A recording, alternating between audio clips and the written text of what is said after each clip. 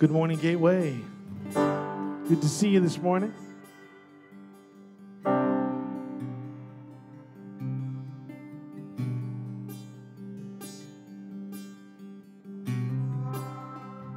Worthy, come on. Worthy of every song we could ever sing. Worthy of all the praise we could ever bring. Worthy of every breath we could ever breathe. We live for you.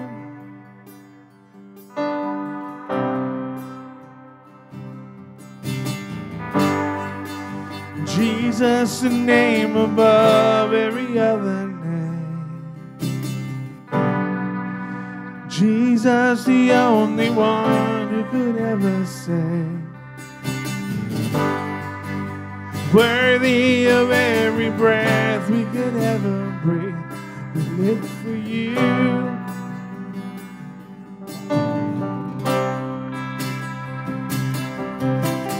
Holy, there is no one like you. There is none beside you. Open up my eyes and wonder and show me who you are and lead me in your heart and lead me in your love to those around me.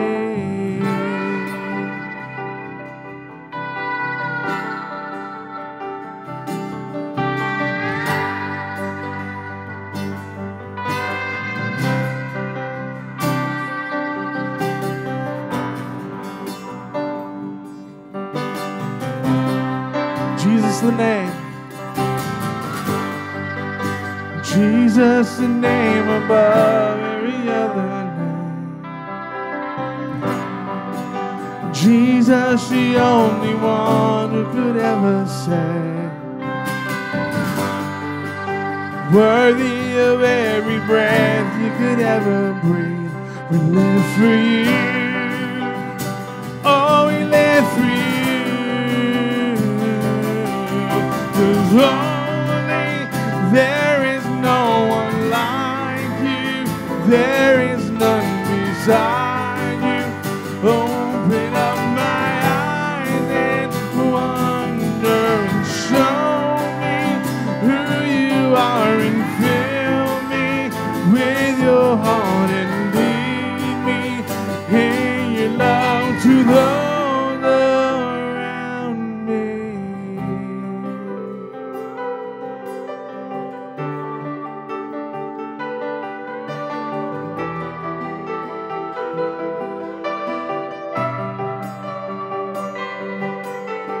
I will build my life upon your love. It is a firm foundation, and I will put my trust in you alone, and I will not be shaken, and I will build my life upon your love. It is a firm foundation, and I will put my trust in you alone, and I will not be shaken. And holy, there is no one like you. There is none beside you. Open up my eyes and wonder and show me who you are and fill me with your heart and lead me in your love to those around me.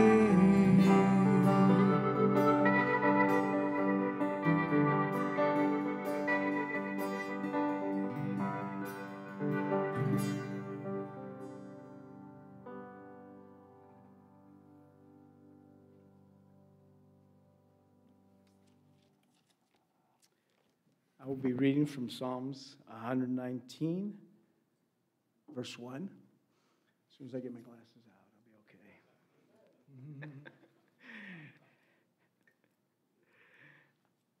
I'll read it just in English, I think. It says, "Joyful are people of integrity who follow the instructions of the Lord. Joyful are those who obey his laws and search for him with all their hearts. They do not compromise with evil, and they walk in his paths. You are charged to keep your commandments carefully. Oh, that my actions would consistently reflect my decrees. Then I will not be ashamed when I compare my life with your commands. As I learn your righteous regulations, I will thank you by living as I should. I will obey your decrees. Please do not give up on me." Praise his holy name.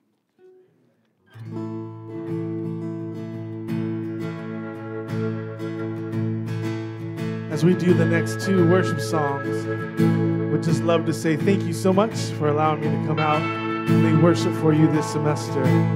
What a blessing it's been for me. Thank you.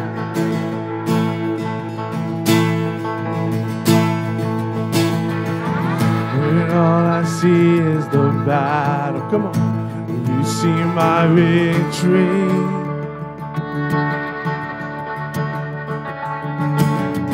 When all I see is the mountain, you see the mountain.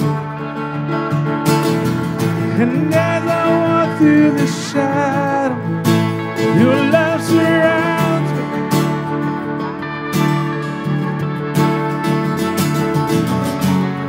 There's nothing to fear now, for I am safe with you. So when I fight, I'll fight on my knees with my hands lifted high. Oh God, the battle belongs to you, and every fear I lay at your feet. I sing through the night. Oh God, the battle belongs to you.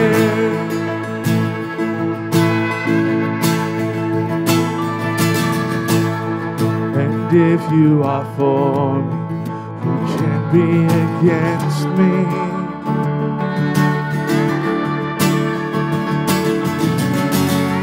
For Jesus, there's nothing impossible. When all I see are the ashes, you see the beauty. When all I see is the cross, God, you see the empty tomb. So when I fight, I'll fight on my knees with my hands lifted high. Oh God, the battle belongs to you, and every fear I lay at your feet. I sing through the night. Oh God, the battle belongs to you.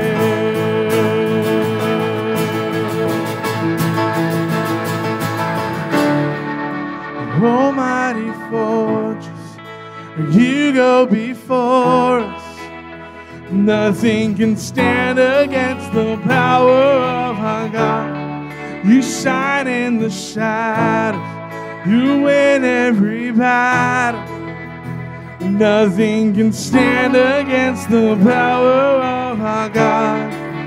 Almighty fortress, you go before us. And nothing can stand against the power of our God. Come on. Shine in the shadows, you win every battle.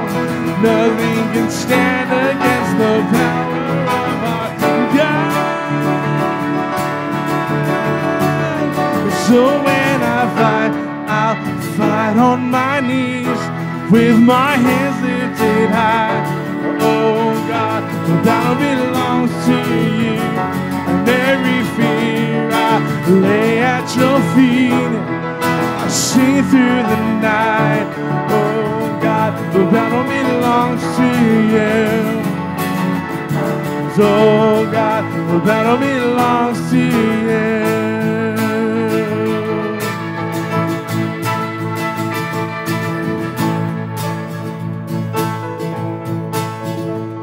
Can you put your hands together this morning? Come on. There you go.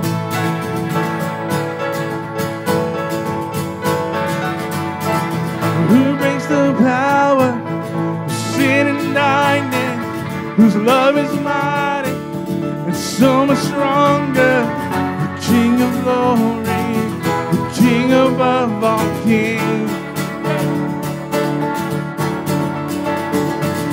Who shakes the boulder with holy thunder, leaves us breathless with awe and wonder.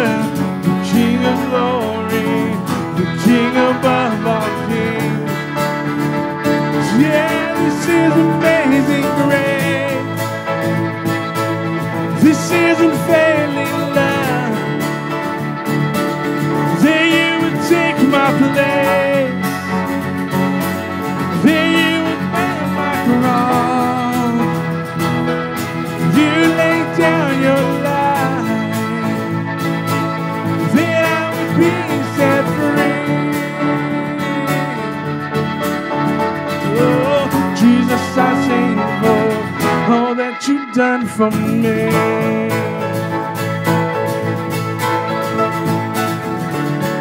Who brings our chaos? Come on. Who brings our chaos back into order? Who makes the orphan a son and daughter? The King of glory, the King of glory, who rules the nations with truth and justice, shines like the sun and all of its brilliance. The King of glory, the King above all kings. So yeah, this is amazing grace. This is unfailing love. That you would take my place. That you would bear my cross. You laid down your life. That I would be set free. Oh, Jesus, I sing, Lord, all that you've done for me. Worthy is the Lamb that was slain. Worthy is the King who conquered the grave. Come on. Worthy is the Lamb that was slain. Worthy is the King who conquered the grave. Worthy is the Lamb that was slain. Worthy is the King who conquered the grave. Worthy is the Lamb that was slain. Worthy, worthy, oh, this is amazing grace. This is unfailing love. That you would take my place. That you would bear my cross. You laid down your life. That I would be set free. Oh, Jesus, I sing, Lord, all that you've done for me. Amen. Amen. Hey, before we pray, let's say thank you to Reuben and the team for the semester's work they've done for us. Now I'd like to ask you to be seated for just a moment as we prepare to pray. A few days ago, I sent out a call to prayer to the seminary community for Allie Jones, the daughter of Dr. Jeff and Melissa Jones, who is struggling with a debilitating and at this point mysterious illness. Both Jeff and Allie have given me clearance to say this to you publicly, and so I'm still calling you to pray for this family. But I recognize as well today that during this season there are others of you, either personally or people that you care deeply about, who are struggling with serious physical illness or other kind of ailment. If you're in that situation today, that you have someone in your life or maybe even you that's really burdened about something that's going on in someone's health, would you just stand, and we're going to pray for you right now. Let's just stand. Let's bow our heads together and pray for these that are standing. Heavenly Father, around this room are people who are either hurting physically or standing up in the place of someone who is. And right now we are heartbroken for Allie Jones and for others like her who are facing debilitating illnesses, cancers, ailments, Father, of various kinds. Some mysterious, many painful, all puzzling. Father, when Jesus walked the earth, he touched people and they were healed. We believe that power is still available today, so we ask you in the name of Jesus to touch these ailing persons and heal them by your power. Grant deliverance. Give healing. Restore health. And Father, for all of us who have the responsibility of caring for hurting people, give us grace, peace, compassion, and support as we do the work of giving that kind of care. And we thank you for hearing our prayer today in Jesus' name. Amen. Well, thank you. Be seated, those of you who were standing, and please open your Bibles with me to the book of 1 Samuel, chapter 27, where in just a moment I'll be reading a passage of Scripture that will be the foundation for today's message. In fact, reading quite a bit of Scripture that is the foundation for today's message. Before we do that, just 2 or 3 short chapel announcements. First, graduation is coming in a few days. Pray for and look forward to that significant experience here on campus this time in the winter graduation. Today, we're hosting a significant luncheon for Hispanic ministry leaders in the Graves Center at noon, and we welcome those of you who've come early to join us for chapel. And then also remember the Bible teaching conference coming in January. We look forward to that every year as well. Today's chapel message is the final one in this series that we've been enjoying called From Calling to Commission, the life of David from his selection until his coronation as king. We've learned a lot of different leadership principles from various speakers who've come our way. And now, because of circumstances that we did not anticipate, I am your final chapel speaker for this series, and I'm glad to do so. We come now to the end of 1 Samuel, to 3 significant chapters which encapsulate a theme which I'll simply refer to as David fights many battles. And we see what we might learn from some simple observations about leadership based on these stories. Now, because these stories are probably not as familiar to you as perhaps some other parts of Scripture, I'm going to take time to read them this morning. And so join with me now as we start in 1 Samuel chapter 27 at verse 1 for these stories of David's many battles. David said to himself, "One of these days, I'll be swept away by Saul. There is nothing better for me than to escape immediately to the land of the Philistines. Then Saul will give up searching for me everywhere in Israel, and I'll escape from him." So David set out with his 600 men and went over to Achish, son of Maoch, the king of Gath. David and his men stayed with Achish in Gath. Each man had his family with him, and David had his 2 wives, Ahinoam of Jezreel and Abigail of Carmel, Nabal's widow. When it was reported to Saul that David had fled to Gath, he no longer searched for him. Now David said to Achish, "If I found favor with you, let me be given a place in one of the outlying towns so that I can live there. Why should your servant live in the royal city with you?" That day Achish gave Ziklag to David, and it still belongs to the kings of Judah today. The length of time that David stayed in Philistine territory amounted to 1 year and 4 months. David and his men went up and raided the Geshurites, the Girzites, and the Amalekites. From ancient times, they had been the inhabitants of the region through Shur as far as the land of Egypt. Whenever David attacked the land, he did not leave a single person alive, either man or woman. But he took flocks, herds, donkeys, camels, and clothing. Then he came back to Achish, who inquired, "Where'd you raid today?" David replied, "The south country of Judah, the south country of the Jerahmeelites, or the south country of the Kenites." David did not let a man or woman live to be brought to Gath, for he said, "Or they will inform on us and say, 'This is what David did.'" This was David's custom during the whole time he stayed in the Philistine territory. So Achish trusted David, thinking, "Since he has made himself repulsive to his people Israel, he'll be my servant forever."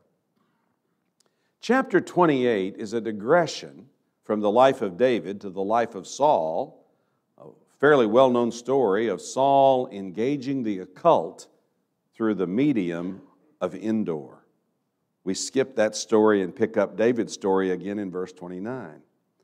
The Philistines brought all their military units together at Aphek while Israel was camped by the spring in Jezreel. As the Philistine leaders were passing in review with their units of hundreds and thousands, David and his men were passing in review behind them with Achish. Then the Philistine commanders asked, "What are these Hebrews doing here?" Achish answered the Philistine commanders, "Well, that's David, servant of King Saul of Israel. He's been with me a considerable period of time. From the day he defected until today, I've found no fault with him." The Philistine commanders, however, were enraged with Achish and told him, "Send that man back and let him return to the place you assigned him. He must not go down with us into battle, only to become our adversary during the battle. What better way could he ingratiate himself with his master than with the heads of our men? Isn't this the David they sing about during their dances? Saul has killed his thousands, but David his 10,000s? So Achish summoned David and told him, "Well, as the Lord lives, you're an honorable man. I think it's good to have you fighting in this unit with me because I have found no fault in you from the day you came to me until today. But the leaders don't think you're reliable. Now go back quietly and you won't be doing anything the Philistine leaders think is wrong." "What have I done?" David replied to Achish.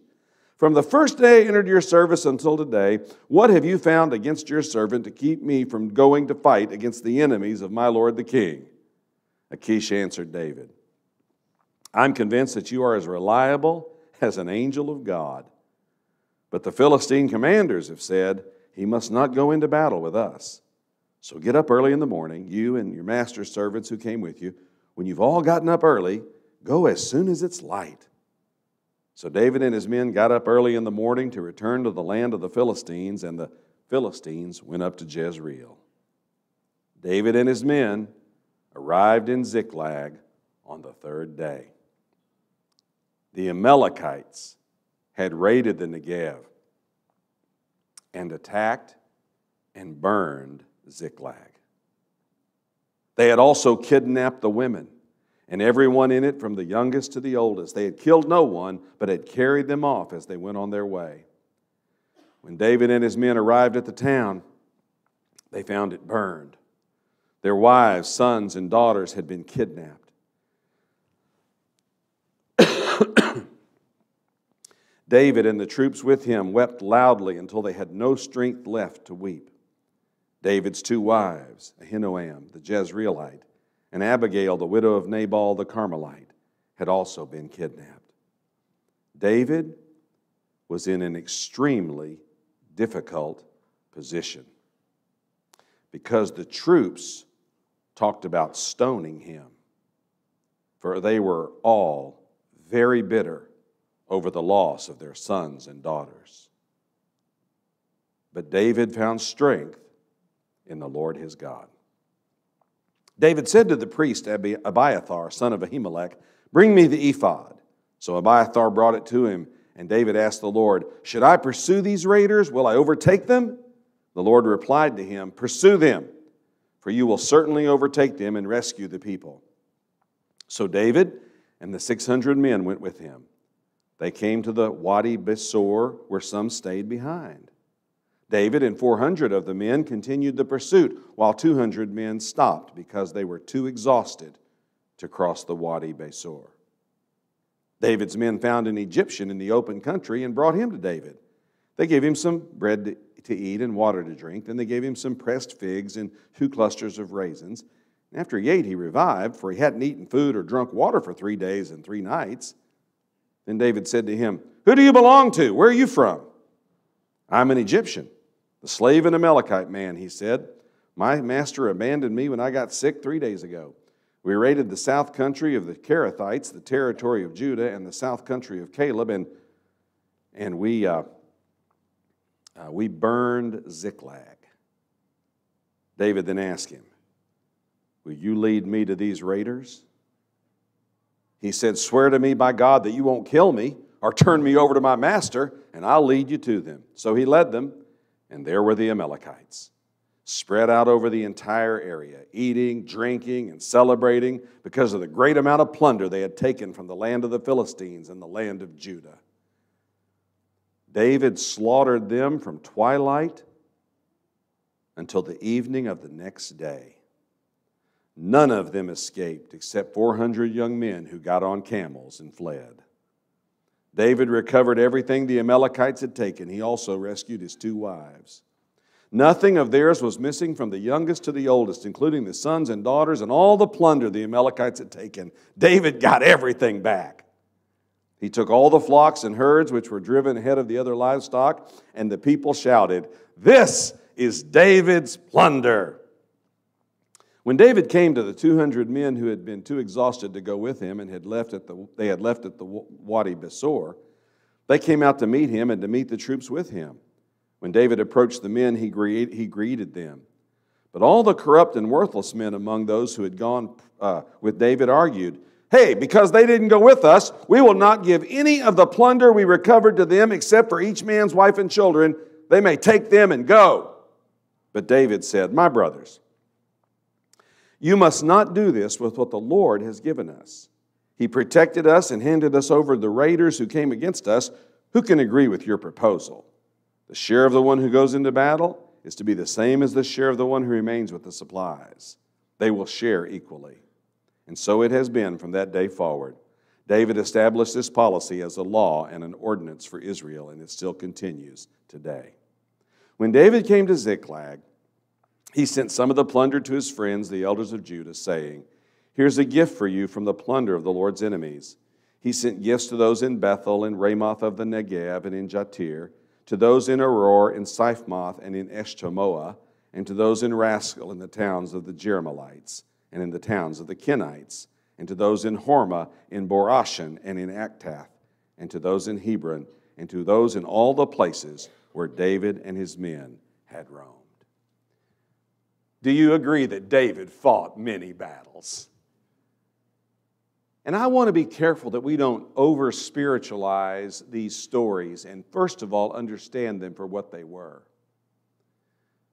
This is a 2-year description of a marauding band of warriors who practiced total war, destroying men, women, entire families, obliterating everything in their path. This was a brutal, even barbaric time to be alive. And yet, in the context of these stories, I believe we see emerging in David leadership principles and practices which are timeless and instructive for us even today. So let's very quickly and briefly, those are 2 liars' words for most preachers, see if I can highlight some of these principles this morning. First, I see in these stories that leaders stay on mission, no matter how winding the path to fulfill it.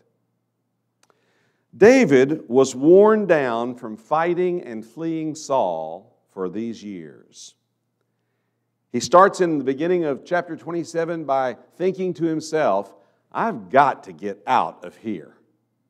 And so he took his family and his army and all of their families, which must have been 2,000 or 3,000 people, and moved them to another location to hide among the Philistines and escape this perpetual warfare with Saul.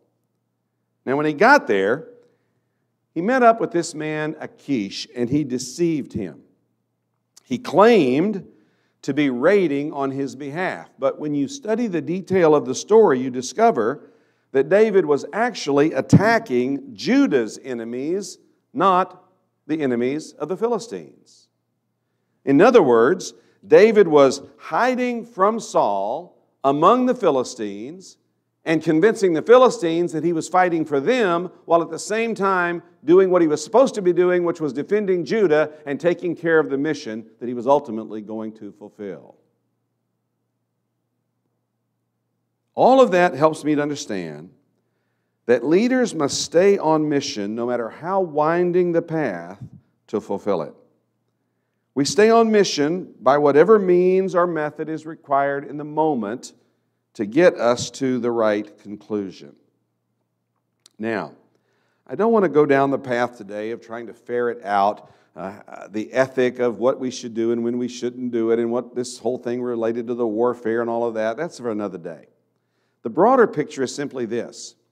David found himself in a circumstance that he had to fulfill his mission, which was defending Judah and ultimately coming to be king over Israel, and yet doing that at the same time that he was trying to save his own life, save the life of his followers, find a place that they could have refuge for a while, convince that king that he was actually doing his bidding while he was really doing his own bidding. That is quite the work of a leader. Now, different commentators say of David that he was politically shrewd, that he was legitimately conniving. I'm not even sure those words go together in a sentence, but apparently they do. But that he had a remarkable capacity to simply find a way to stay on track even while he seemed to be off track in so many ways. Here's what I would say to us this morning.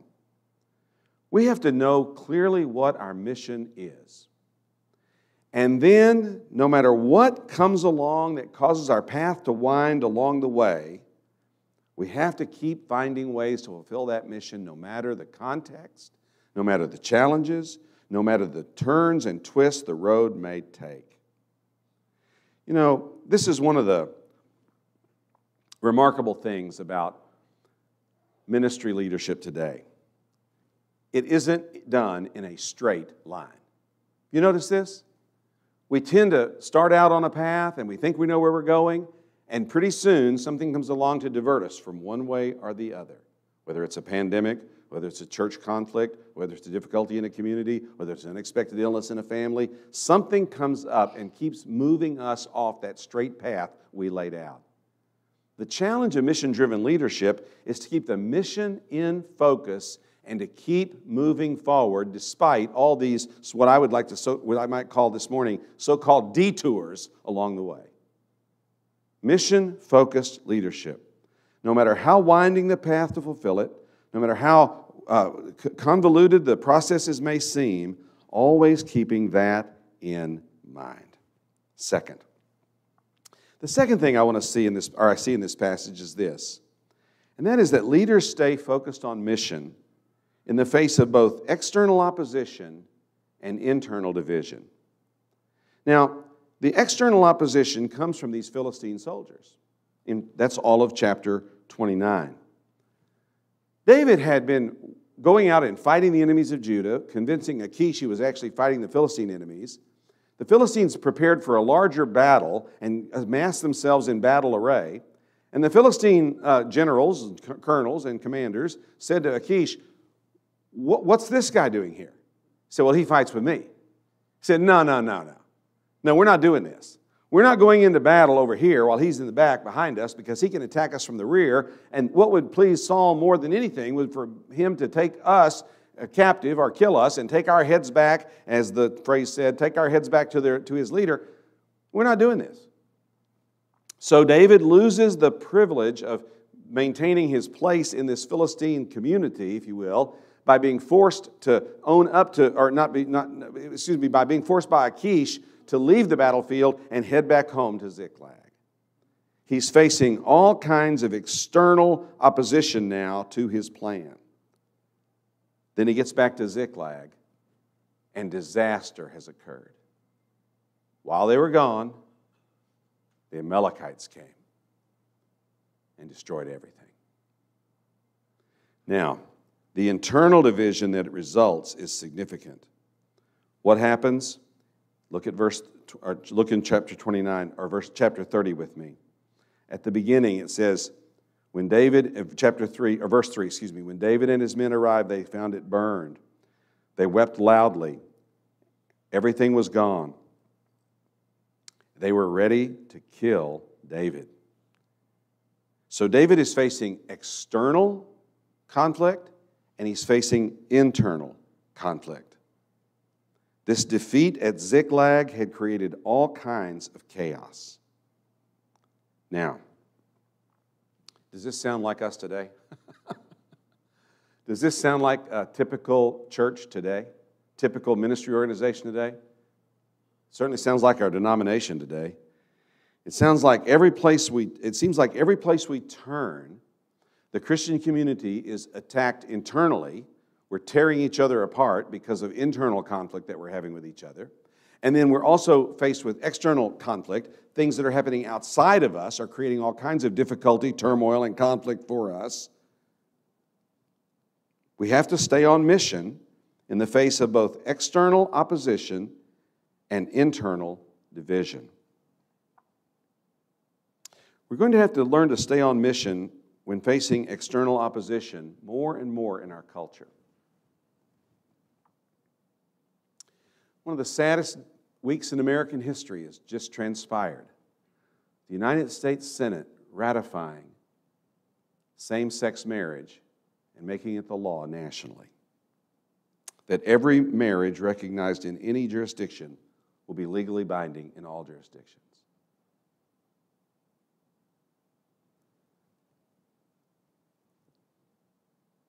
Do you understand what this is going to mean for the Christian church in the next 25 to 50 years? This is going to create incredible pressure on us in every way imaginable. Incredible external opposition. From our legal system, our political system, from our communities. And it's going to create incredible external opposition to us in every kind of way imaginable in terms of how we operate as a seminary, what we're legally able to do in our community, how we're able to make our facilities available or not available for community use. All kinds of issues in churches and schools and places of or religious organizations are going to be faced with greater external opposition just on that one issue. That one issue is also going to create tremendous internal opposition and division in churches. I recently spoke on similar themes at a meeting in the South. And when I finished speaking, it was a larger meeting, several hundred people there, but when I finished speaking, a gentleman came forward and waited to speak to me. And you know, when you speak, you can tell people are waiting to speak to you. I mean, just kind of get a sense of this man was just kind of lingering, and I knew he wanted to talk to me, so I worked my way over to him. And he said, "Thank you for just a moment. I just needed a moment if I could." And I just want to describe him to you. He was probably about 6'2". He had white hair. He had an immaculately tailored suit. He looked like a judge or a banker stepping out of central casting from somewhere in the deep South. Are you getting a picture of what this man looks like in your mind? I mean, he was just a distinguished-looking gentleman, just a man of stature and composure, waiting to talk to me. And this is what he said. He said, "Dr. Iorg, I've been a deacon in this church for more than 50 years. My granddaughter just introduced me to her wife." And then tears streamed down his cheeks, and he said, And Dr. Iorg, can you help me know how to relate to my granddaughter? Do you understand that that's what's going to be taking place in our churches, already is taking place, and is going to be taking place over the next decade or two as we start dealing with the internal challenges and divisions and turmoil that this external pressure is going to bring upon us? That's an example of external and internal pressure. But there's also other kinds of internal division that alarms me today.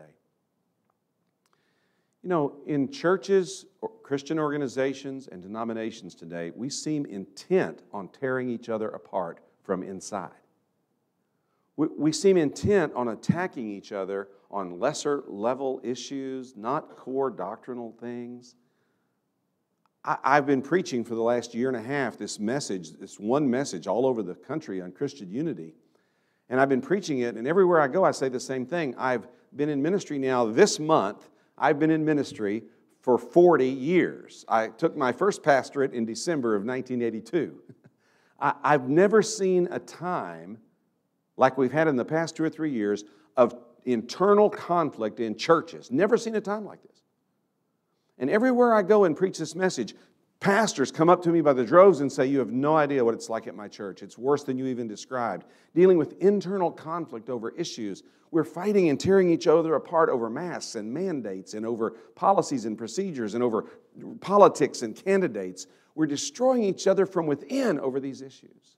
Never seen anything like it. Now, David was facing external pressure, the Philistine army's questioning of his presence and resistance of his being there now for a year and a half and wanting him out of their country. And then he gets home, Ziklag, and finds out everything's gone and his own people turn against him.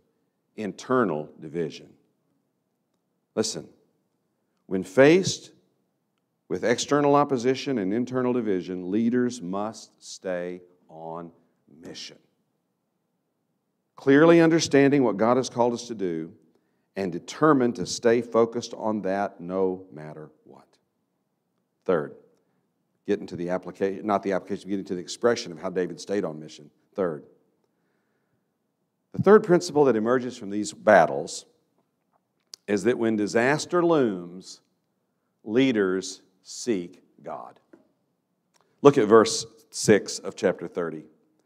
David was in an extremely difficult position. I guess he was. Because the troops talked about stoning him. For they were all very bitter over the loss of their sons and daughters. And then this great phrase, but David found strength in the Lord his God. But David found strength in the Lord his God. And then David did a second thing. Not only did he find strength in the Lord his God, but he sought God's direction. Verse 7. David said to the priest Abiathar, son of Ahimelech, "Bring me the ephod." So Abiathar brought it to him, and David asked the Lord, "Should I pursue these raiders? Will I overtake them?" David, when disaster loomed, David sought God's direction. And he sought God's direction in two ways. One, he personally found strength in the Lord his God. He turned internally to that connection that he had with God and found strength in that relationship. And then secondarily, he sought God's direction, or he asked God what to do. Some of the sweetest prayer times that I've had in my life have been when disaster was looming over me. It's an old joke, but it really has some truth in it. The pastor said to his parishioner, "We need to pray about this." And the parishioner said, "Has it come to that?" You know, we find ourselves in those situations, don't we? Listen, I'll just tell you about one of those times. One of the most gut-wrenching soul-searching, ego-stripping moments of prayer in my life was the night before I announced that we were selling the campus in Mill Valley, California, and moving to Southern California.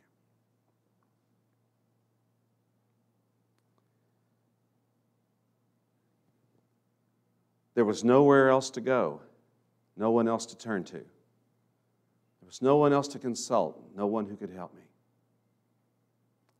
And that night, I was on my knees praying. And I can't tell you the exact words, but I can tell you some of them. I remember praying something like this. I said, God, if I'm about to make a cataclysmic mistake, and I really prayed these words, then God, don't let me wake up in the morning.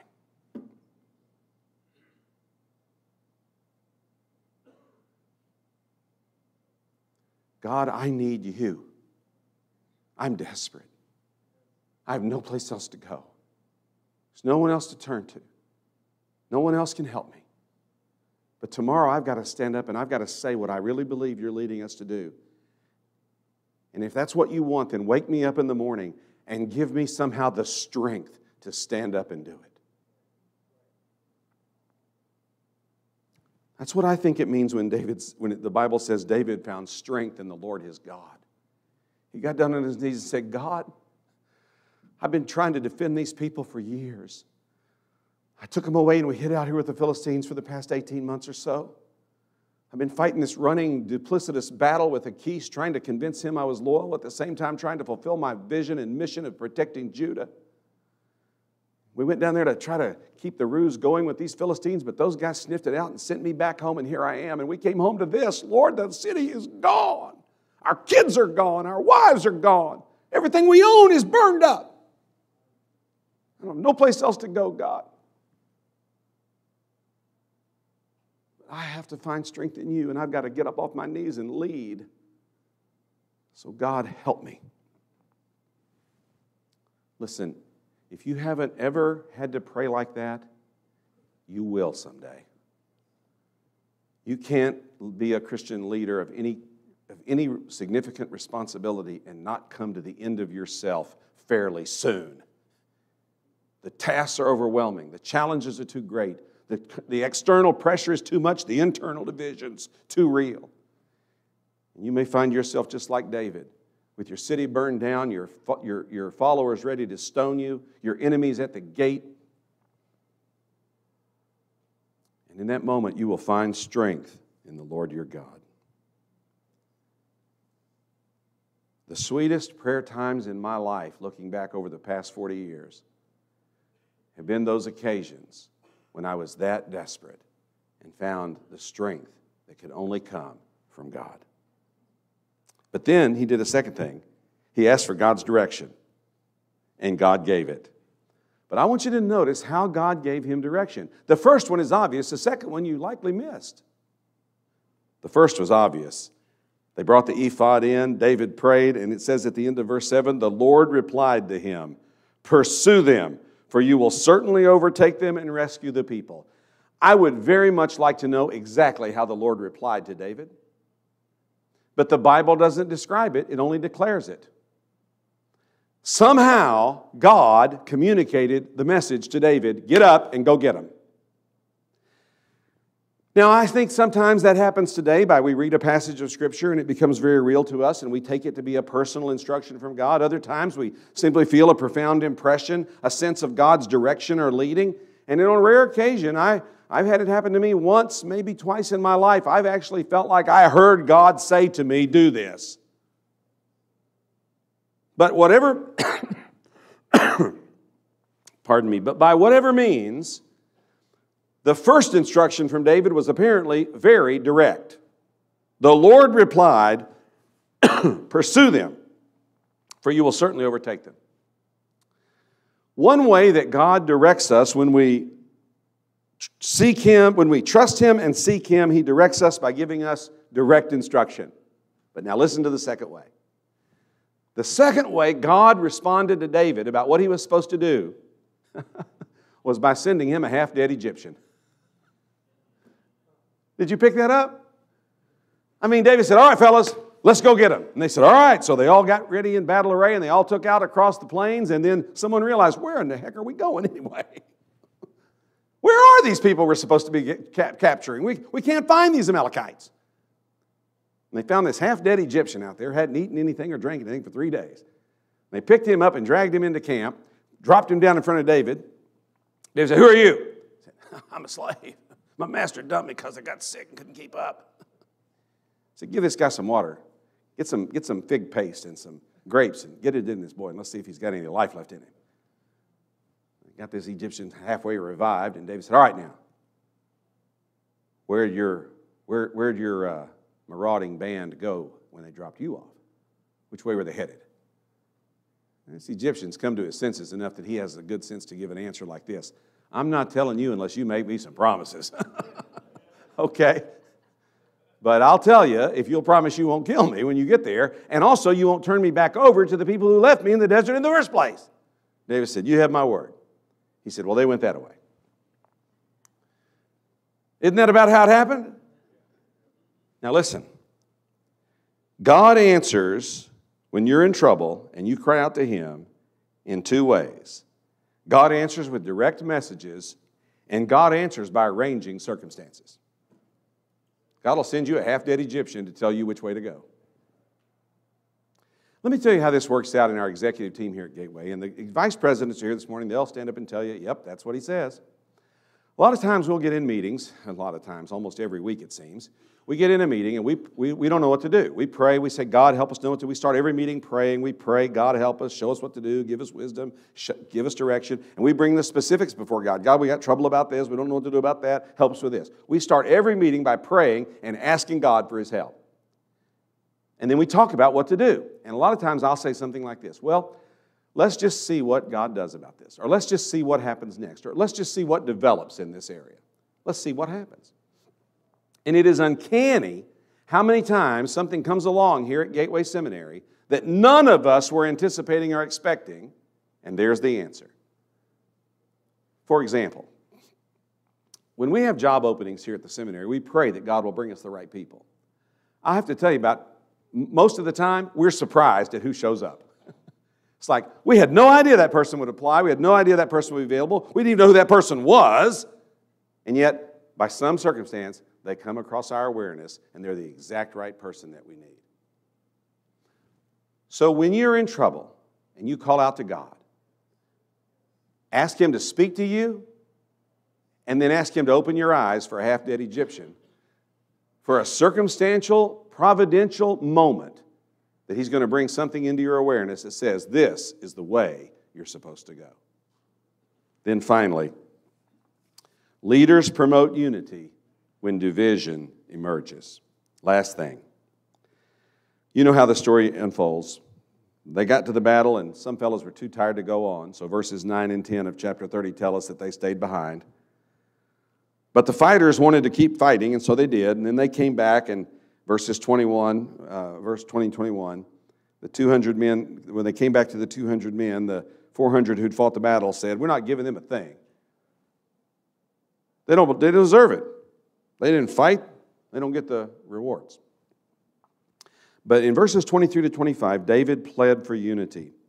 He said, brothers, we can't do this. But here's the basis of his unity. He said, we must not do this with what the Lord has given us. He protected us and handed over to us the raiders who came against us. Now listen, David pled for unity based on God's blessing and provision as their source. And I will say it this way. We will share resources when we recognize God as our source. And we will promote unity when we prioritize the corporate good over personal gain. Now listen, in Gateway Seminary, in your church, in our denomination, not everyone is every day putting out an equal effort. It's just not going to happen. There's days when some of us are sick, some of us feel bad, some of us are distracted. There's other days when others of us are working hard, focused, determined, committed. Same thing in your church. And if you allow people to lapse into the belief that ultimately everything good happens because of someone's self-effort, then you're headed toward division. But if you can stay focused like David, whatever we have is a result of God's blessing of us. It will help you to focus on unity and all staying together. He's here today, and I don't want to embarrass him, but I'm going to talk about my pastor for just a minute. A couple of years ago in a meeting, our pastor, Dr. Brian Kennedy, challenged our church, Mount Zion, to become a much more multicultural congregation. Now, our church is not opposed to this, but it's a big change for our church. And so we're taking it step by step as we work toward that goal. Pastor Kennedy made this great statement in a meeting. He said, "This is where we're going." Now watch me. This is where we're going, and we're taking everyone with us. If you're on a walker, he said, if you're on a walker, you come as fast as you can, but we'll wait on you because we're all going forward together. And I thought, what a beautiful picture of pastoral leadership saying, we're going forward. We see our mission clearly. We're going to become different than we are, but we're going to go forward together. And as long as you're trying to go with us, even if you're on a walker and you're coming slow, we're going to wait for you. We're going to help you. We're going to carry you. We're going to get you there. As long as you're trying to go with us, we're all going to go together. David said to his followers, God has prospered us.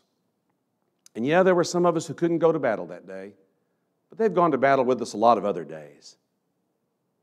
Just today they couldn't. But God prospered us, and now we're all going forward together because this is God's business, not just ours.